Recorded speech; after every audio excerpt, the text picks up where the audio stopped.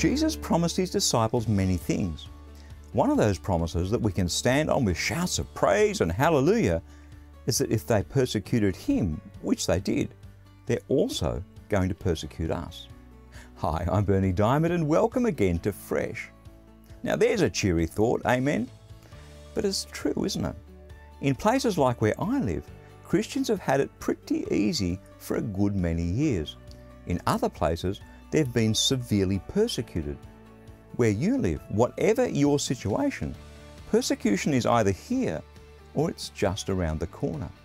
And as much as this rising tide of persecution comes as a shock to those who've had it easy up to this point, it's nothing new. Writes the wise old Apostle Paul to his ministry protégé Timothy, everyone who wants to live showing true devotion to God in Christ Jesus will be persecuted. People who are evil and cheat others will become worse and worse.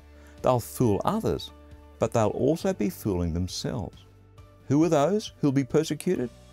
Everyone who wants to live showing true devotion to God in Christ Jesus.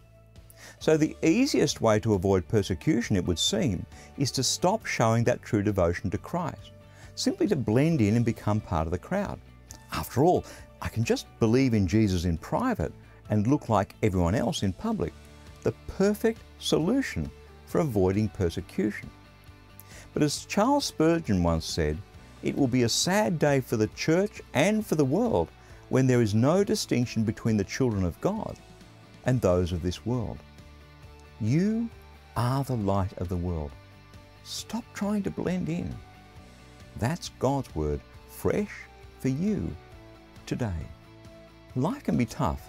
God gets that, which is why His door is always open to you to listen to you as you pour your heart out to Him.